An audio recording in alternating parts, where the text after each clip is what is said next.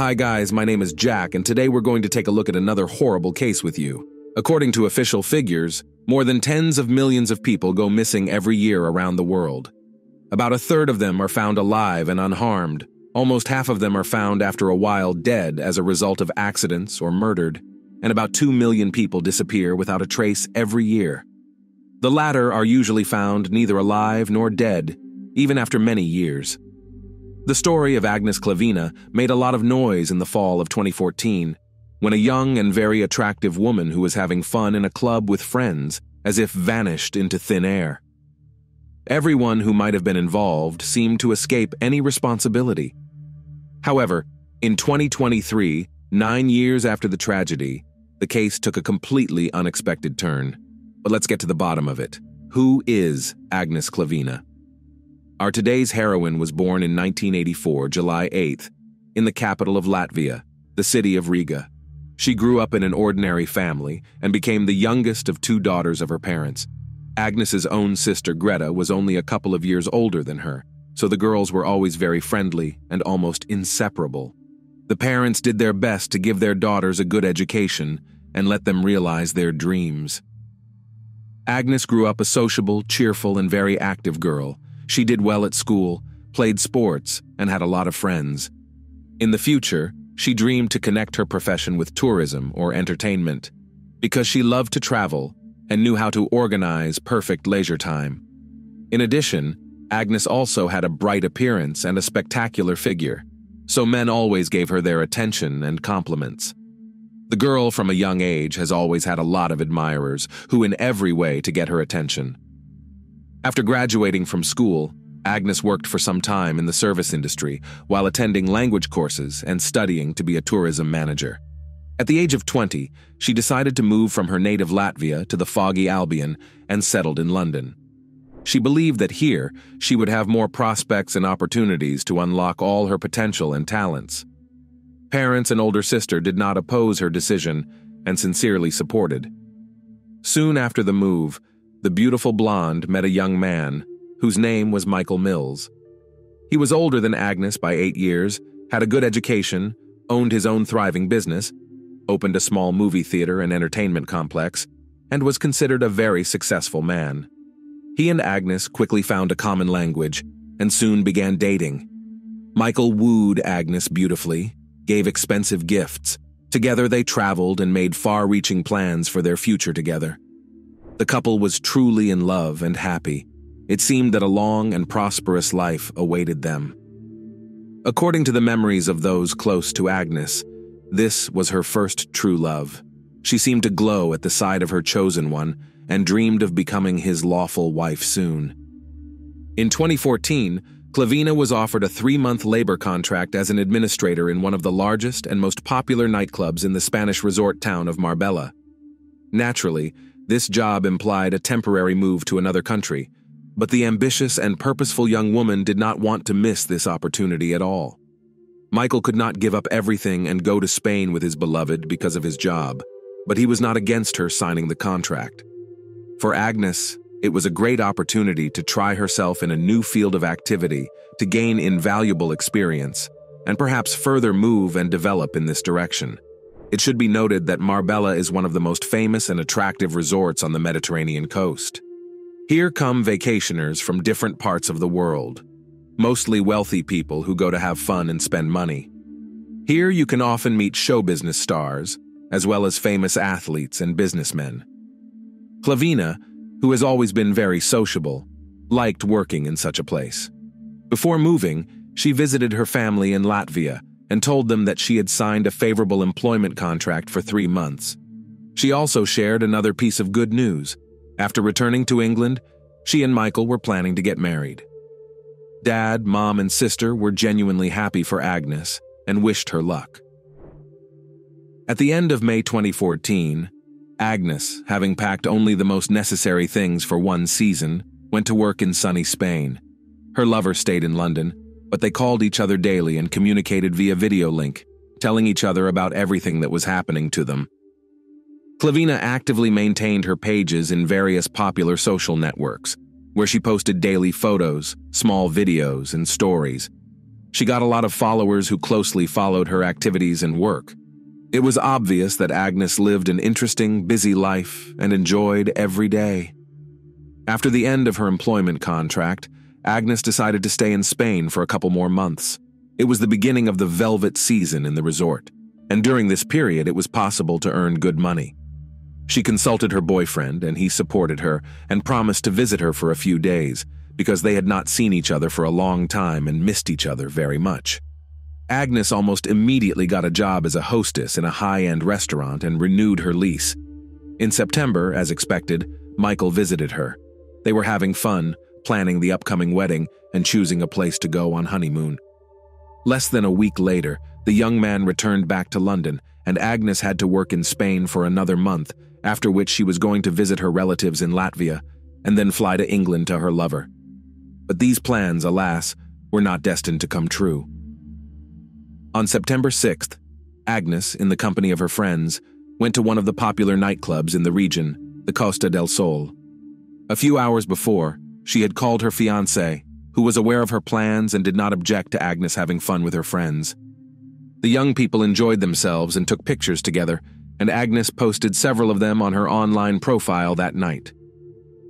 According to the memories of those who saw her that fatal night, the bright blonde was wearing a spectacular short dress and carrying a tiny white clutch handbag.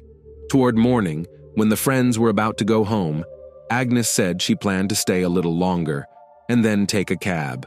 She was always quite serious and responsible, and Agnes had not had much to drink, so her companions saw no reason to worry. At that moment, when the friends said goodbye and headed for the exit, Klavina was talking to a man who had bought her a cocktail and was clearly trying to win Agnes's favor. After that night, Klavina was never seen again, alive or dead. It seemed as if she had simply vanished into the crowded nightclub. No one could remember what time and with whom the blonde left the establishment, or where she had gone afterwards. The next day, Agnes did not show up at work, and when trying to contact her, it turned out that her phone was switched off. Colleagues and friends were the first to raise the alarm, but the police were slow to respond to their missing persons report. Toward evening, a worried Michael called Agnes's mother and said that he had been unable to contact his fiancée all day, which had never happened before. The next day, Agnes's parents and fiancé jointly tried to contact the Spanish police to report the disappearance. However, they were told that the relatives had to file such a report in person, otherwise it would not be considered. After these words, Michael and Klavin's family took the next flight to Marbella.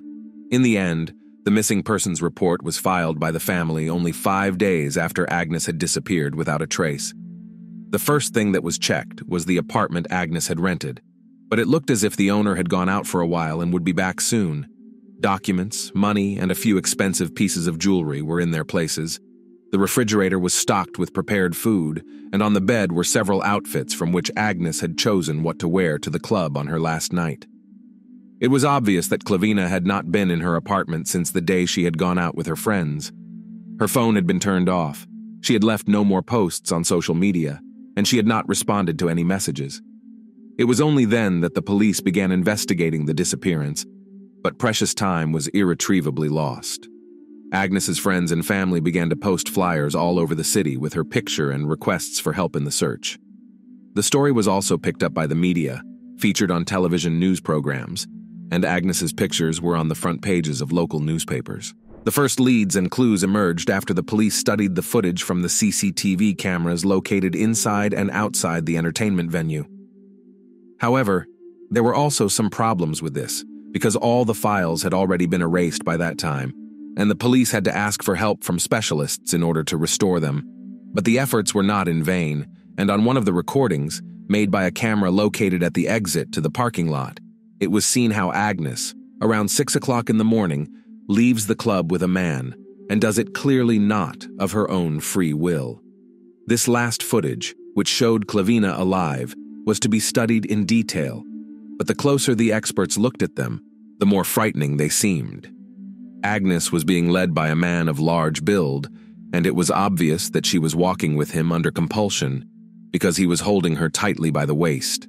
Agnes looked frightened, tried to break free several times and said something emotionally, But her companion persistently led her to the parking lot, where he literally forced her into his Mercedes A63 with tinted windows.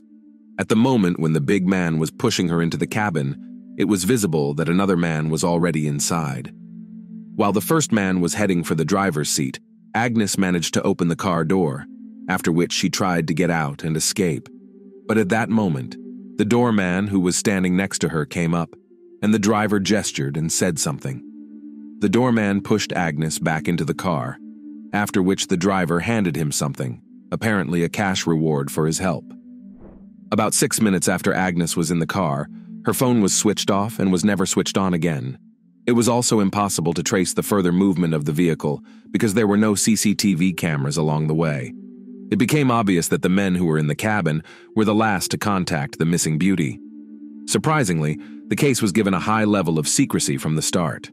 Everyone involved in the investigation signed non-disclosure documents, and information was not only kept out of the press, but even Agnes's loved ones were hardly ever given any information. For the first few months, parents and fiancé were kept in the dark. They were only told that the investigation was underway and that it was too early to draw any conclusions. But judging by the fact that Agnes had not given any information about herself during this time, there was little hope that she was still alive. Michael periodically gave interviews in which he asked for help in finding his fiancée, but no one ever responded to his requests. Only 6 months later, the relatives were shown the very footage from the club cameras, as well as the names of all 3 men who had last contacted Agnes. The large man who had forcibly taken the young woman out of the club and pushed her into the car was identified as Wesley Capper, the son of a well-known British millionaire and a very powerful man. In the passenger compartment of the car sat his longtime buddy named Craig Porter, who had no particular occupation and was periodically on the police's radar. The third was a dark-skinned doorman whose name was Sian Usman.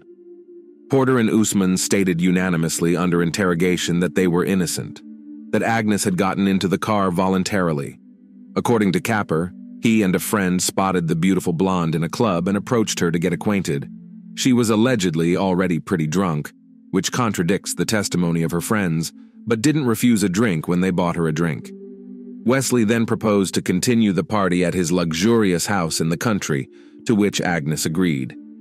Already in the car, Agnes allegedly changed her mind about going to the private party at Wesley's house and asked to be dropped off in the middle of the road, saying she would take a cab and go to her home.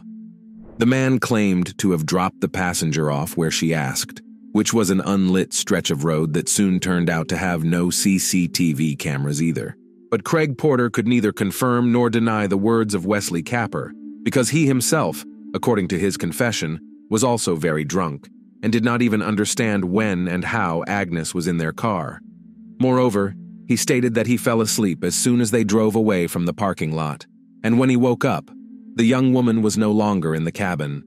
The third suspect, the doorman Sian Usman, also said that Agnes Klavina was drunk, but could not answer the question whether she had gotten into the car voluntarily. He did, however, confirm that when the car touched down, the blonde opened the door and almost fell out as she was driving. Then the doorman, at the request of the driver, slammed the door, for which he received a substantial tip. When Sian Usman was asked whether he thought it was strange that the woman had tried to escape by jumping out of the car while walking, he said he didn't think it was an escape attempt. In his opinion, she could have accidentally opened the door because she was intoxicated. He also added that Agnes did not scream or ask for help. The footage clearly showed Wesley Capper forcefully leading Agnes to the car, holding her by the waist and wrist. Wesley's defense was that Agnes was dizzy and he was holding her down so that she would not fall. Sometime later, the investigation came across another curious but also strange and frightening video, which was made in Sotogrande in the south of Spain, in the port of Puerto de la Duquesa. The luxury yacht of John Capper, a millionaire who was the father of one of the suspects, was moored there. The footage, dated September 10th, 4 days after Agnes's disappearance, shows Wesley, Craig, and 2 other men boarding the yacht. They were carrying a large suitcase which, judging from the footage, was quite weighty, as well as a rolled-up carpet. When the company returned to the port of Puerto de la Duquesa a few days later, They had no luggage with them. After the footage was shown to Capper, he claimed that he and his friends had sailed to Ibiza to have fun. The suitcase, he said, contained their belongings, and what the investigation mistook for a carpet was bedding. Where it all subsequently went, he could not explain. A thorough search of Wesley's yacht and automobile yielded no results. As it turned out, both had been cleaned and dry cleaned, destroying any traces of DNA. However, a long blonde hair was found in the trunk of the car, but it was not possible to establish its origin because this crucial evidence mysteriously evaporated during the investigation. At the trial, the prosecution told another curious detail. As it turned out, a few hours after Agnes was in the defendant's car, Capper called the emergency services several times, but each time he dropped the call without waiting for an answer, as if he was afraid or doubted the correctness of his actions. The man himself explained that he was drunk and made the calls randomly. The lawyer for the Klavin family stated that Agnes, in his opinion, was long dead, and that her body was resting somewhere on the seabed in the very suitcase that the suspects had brought aboard the yacht. In addition, he believed that the case was deliberately delayed, and the criminals had plenty of time to get rid of all the evidence that could prove their guilt. Only a year and a half after Agnes's disappearance, Capper, Porter, and Usman found themselves in the dock. They were accused of holding Agnes against her will and forcing her into a car. Unfortunately, due to the lack of evidence, there was nothing more to charge them with. Moreover, the millionaire and his friend were released on bail and quietly left the courtroom. Naturally, Agnes's relatives were outraged by this, but the judge was adamant. All three men were only brought to trial again in 2019, almost 5 years after Agnes's disappearance. They still denied their guilt and insisted that Klavina had gotten into the car of her own free will. The prosecutor asked that the doorman be considered an accomplice to the crime because he helped the defendants drive the victim away. Usman could have received a sentence of 5 years in prison for his actions.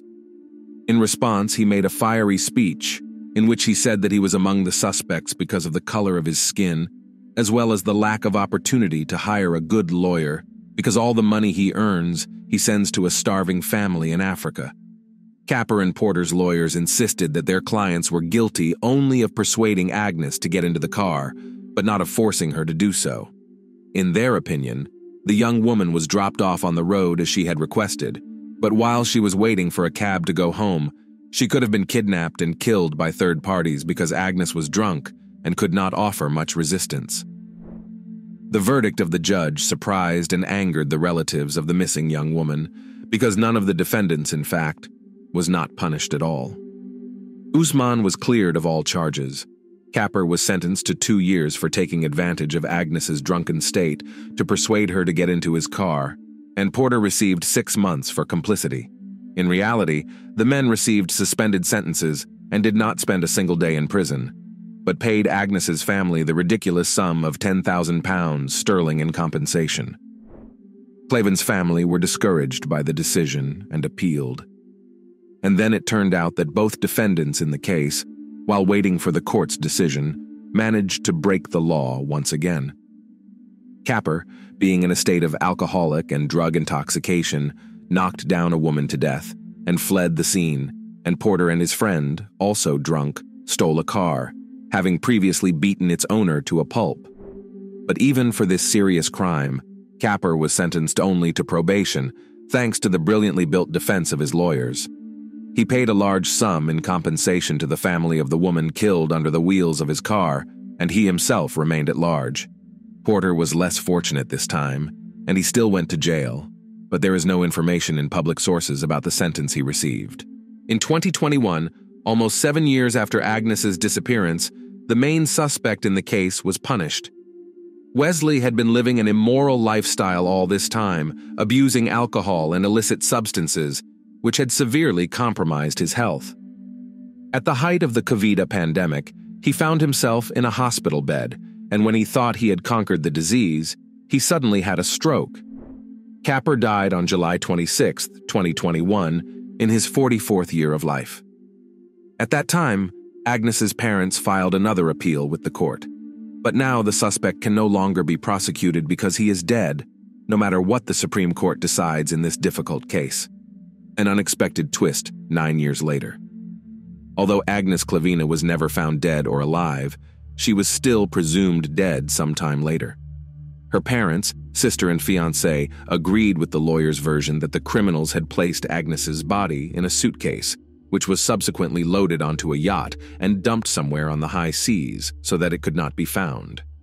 However, in the summer of 2023, 9 years after Agnes disappeared without a trace, the case took an unexpected turn.